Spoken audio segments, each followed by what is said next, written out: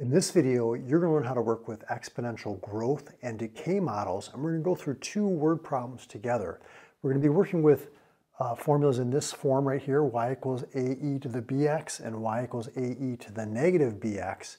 And let's see if we can go through these together. So the first example, it says in an experiment, 150 bacteria are increasing according to the law of exponential growth.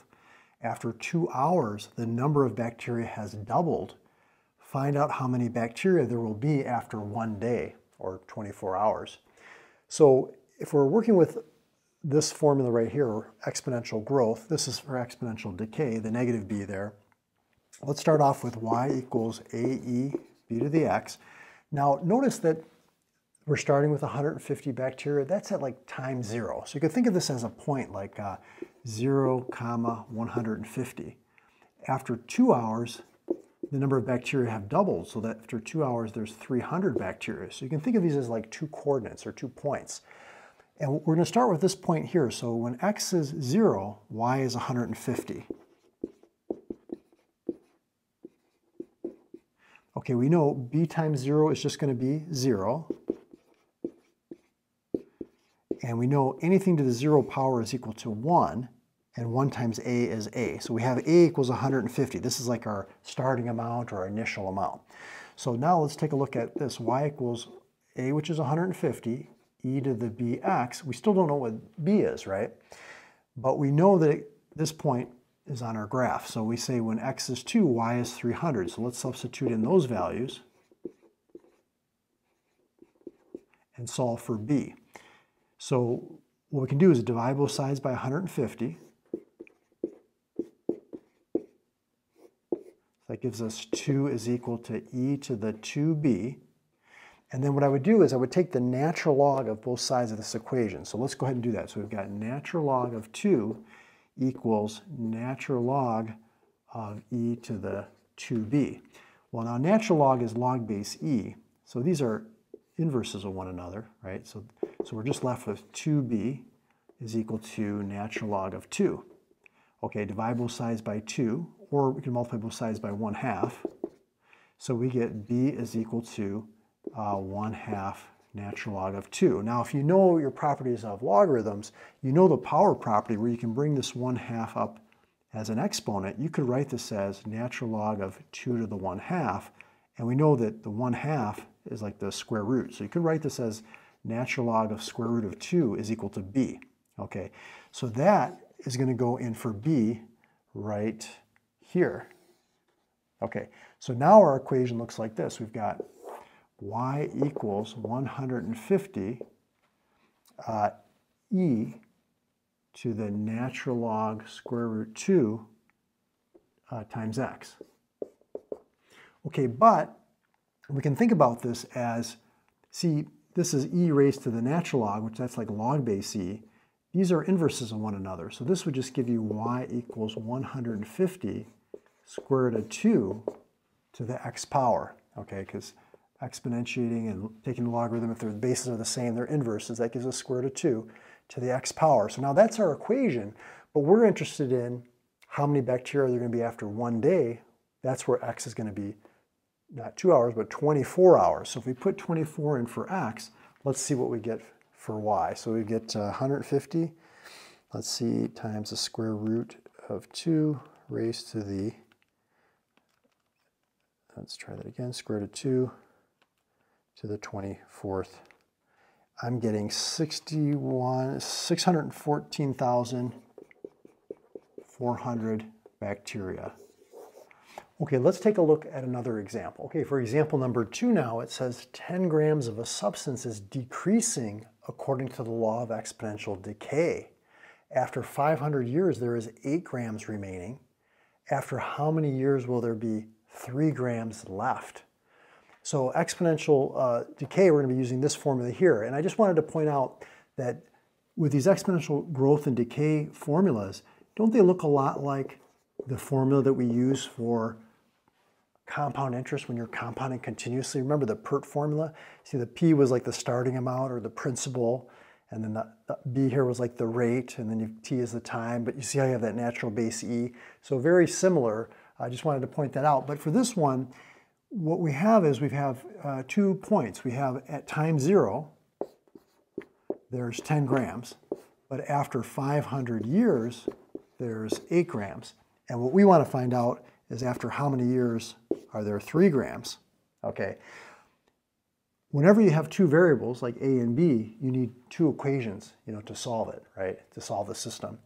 But what I would do here is I would start with this point where x is 0. So we'll say y equals AE to the negative b over x. Notice the negative means it's a decay. Okay, the positive b was when it was a growth. So when y is 10, x is 0. Okay, and we know negative b times 0 is 0.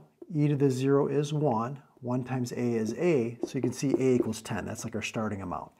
So now we say, let's put that back in for a. Y equals 10 times e to the negative bx. We want to solve for b. Let's use this other point, 500, comma 8. So when y is 500, that's after 8. Oh, actually, I'm sorry, I said that wrong. So after 500 years, there's 8 grams remaining, right? So 8 grams remaining after 500 years. So when x is 500, we have 8 grams remaining. So we're trying to solve for b now. So let's divide both sides by 10. 8/10 we can reduce down to 4/5, negative 500b. And we can take the natural log of both sides. So natural log, natural log. Remember the natural log, and that's log base c, and here we have e to the negative 500b. Those are inverses, so you're just going to end up with negative 500b is equal to natural log of 4/5. Okay. Divide both sides by negative 500. Let's bring it up over here.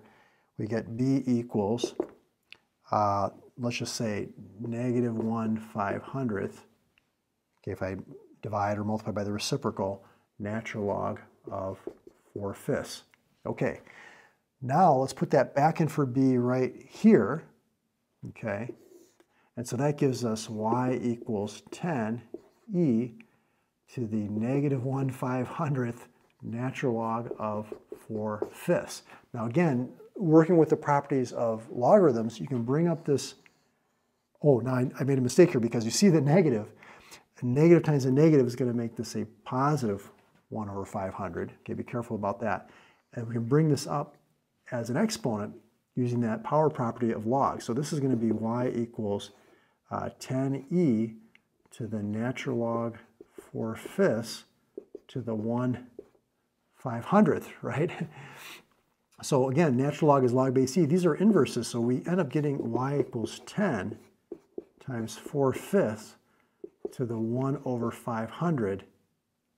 And where's our x here? X. Okay. And now what do we have? That's basically it. So let's see what we've got. So we've got how many bacteria will there be, or how many years will it take for there to be 3 grams of this substance left? Okay, so that means when y equals 3, how do we solve for x, the number of years? Now 1/500x, we could also write this as x divided by 500, either way. So again, we're going to solve for x. We're going to divide both sides by 10. Okay, that's 3/10. And then let's take the log of both sides. So if I just take the log of the left side, log of 3/10, log of the right side, that's log of 4/5, to x to the 500. Let's write that down, x divided by 500. You can bring this down in front of the log. Remember the power property of logarithms. Okay, this is a long problem, huh? Log of 3/10. And then now what we can do is we can get x by itself by multiplying both sides by 500 and dividing by log of 4/5. So let's write that over here. We've got log of 3/10. Multiply both sides by 500, so that's 500 log of 3/10 divided by log of 4/5 is equal to x. Let's go to the calculator, see what that comes out to. So we got, let's see, 500 log 3/10 divided by log 4/5. Okay, so I'm going to round to the nearest year. It's about approximately 2,698 years in order for it to break down to just 3 grams left. So great job if you're able to follow these 2 examples. If you want more practice with these exponential growth and decay models, I'll put another video I did right there. Follow me over to that video. We'll get some more practice. I'll see you over there.